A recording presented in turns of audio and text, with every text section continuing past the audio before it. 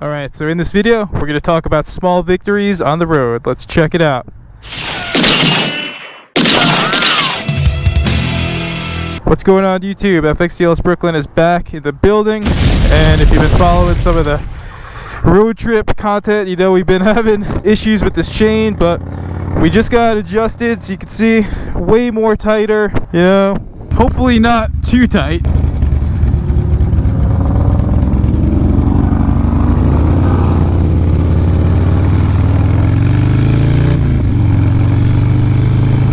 But I feel like, well, first off, shout out to this Polaris dealership, Golden Spike Power Sports, out here in Idaho, for taking the time to help us out and adjust it. So yeah, you know, we weren't carrying around a torque wrench with us, we weren't carrying around X amount of tools that you need for that job. So I was kind of riding with it, just probably slapping all over the place for, I don't know, the last 1,000 miles or so. And when I would look at Bong Asphalt's footage that he'd be taking of me riding, and I'd just be looking at the chain, just slapping all over the damn place. And everyone that I sent it to was like, yeah, that's way too loose. It's definitely really tight now. It's definitely really taut. And I feel like I've run it that tight before. You know, back in 2019 when we stopped at, it was House of Harley Davidson out in Milwaukee.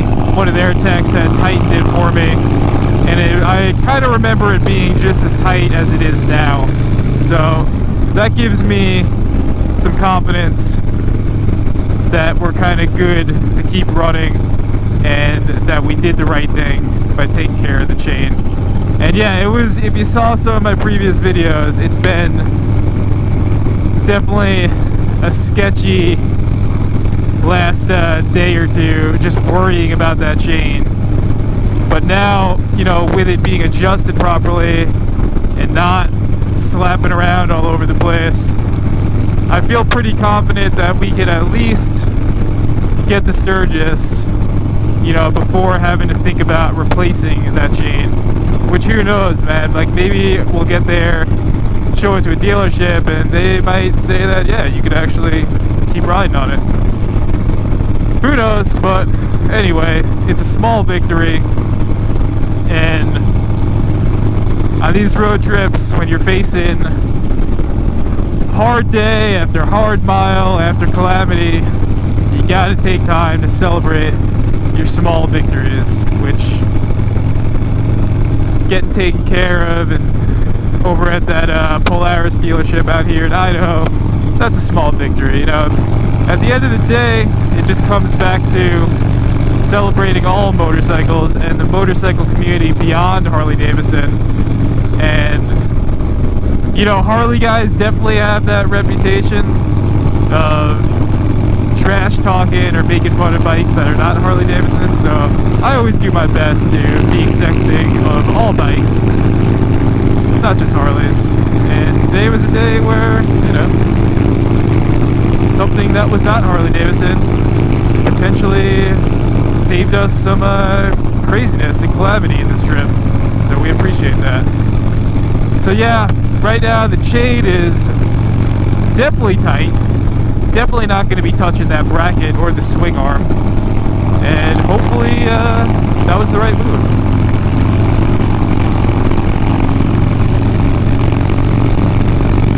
You know, and I'm glad that I caught it when I did, because I don't think I was going to be wanting to ride on it the way it was for a whole lot longer. Again, it was just pretty sketchy at that point.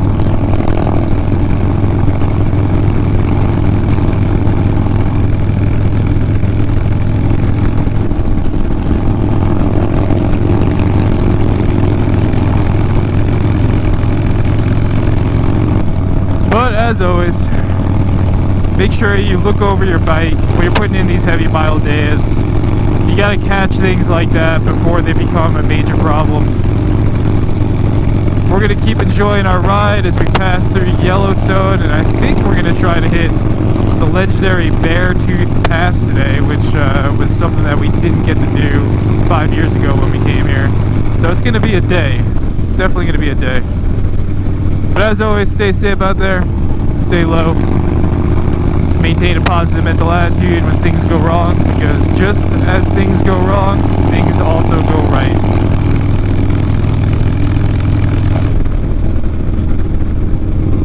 Just remember, the darkest of the night comes the dawn, right?